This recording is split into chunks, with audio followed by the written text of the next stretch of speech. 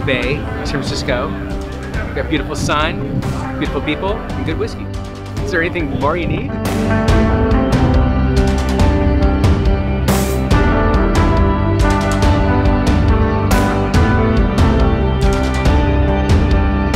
This is the first time I'm at Whiskies of the World, and I gotta tell you, I love it.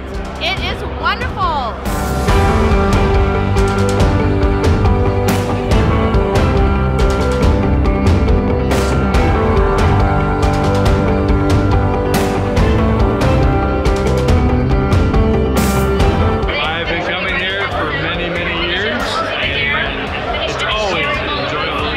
Whatever you want to taste.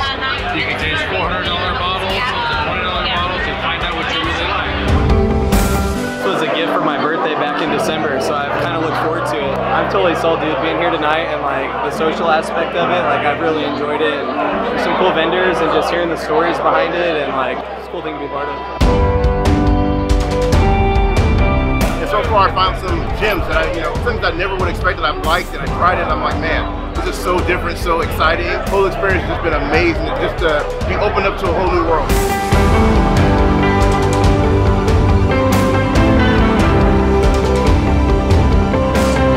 I thought the Christmas whiskey was very good. Just an awesome surprise in your mouth. There's all the flavors you're expecting, and then some more. It was good. The atmosphere is good. We had a really good crowd tonight.